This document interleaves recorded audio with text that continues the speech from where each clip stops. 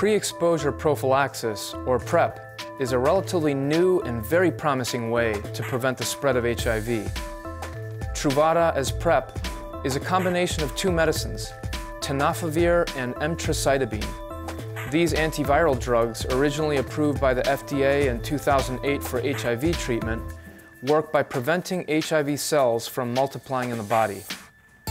While it is not for everyone and not intended to substitute for condom use, PrEP is a powerful line of defense, especially for those at elevated risk of contracting HIV. These include gay or bisexual men, trans women, individuals who have multiple sex partners, those who are HIV negative in sexual relationships with HIV positive or non-monogamous partners, and people who have recently or repeatedly tested positive for other sexually transmitted diseases.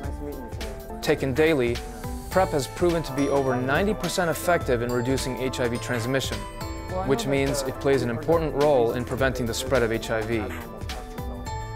Now, how do you identify individuals in your patient community who can benefit from PrEP? Their medical history can be a great source of clues. This syphilis infection, I saw from the medical records that this is actually your second infection of syphilis in the past few months. Is that right? Yes. Okay. And you mentioned to my nurse that you do have more than one active sexual partner. Is that right? That would be right. Okay. And are these partners men, women, or transgender persons? Just men. Okay. Well, as you probably know, condoms are the best and most effective way we know of to prevent most sexually transmitted diseases, like syphilis, for example. So I want to remind you to use condoms consistently with any kind of intercourse. But for HIV in particular, there is another way that you can protect yourself, and it's called PrEP. Assessing a patient's sexual profile isn't always this quick or easy, and the only way to know is to ask. Being proactive can help cut through uncomfortable barriers, but you should only do so with your patient's trust and confidence. And it's definitely something I think you would be eligible for. There are other markers you can use to identify potential PrEP candidates. Every 6 months. That's really good that you're proactive and get tested every 6 months, especially since your husband's HIV positive. Yeah, I'm not gonna lie. We don't always use protection, but he's undetectable, so I know my risks are a lot lower. That's true. Your risk is a lot lower because he's undetectable, but it's not zero. But we want to make sure you don't seroconvert. There is a pill you can take once a day that decreases your chance of converting by 90%. Really? Yep. It's called PrEP, pre-exposure prophylaxis. You take it once a day. Other high-risk patients include those who repeatedly test for HIV. Each time I come back negative, but it just feels like I'm rolling the dice.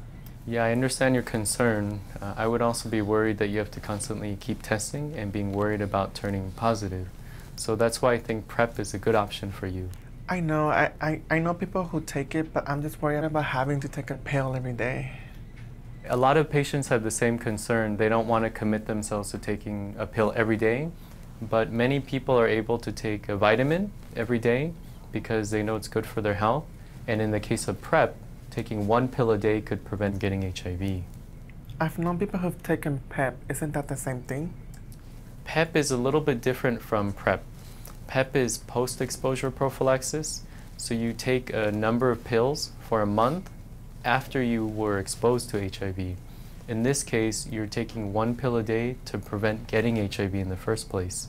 And you can There may be situations where access to PrEP or to the level of counseling and monitoring required for successful treatment regimens may feel limited.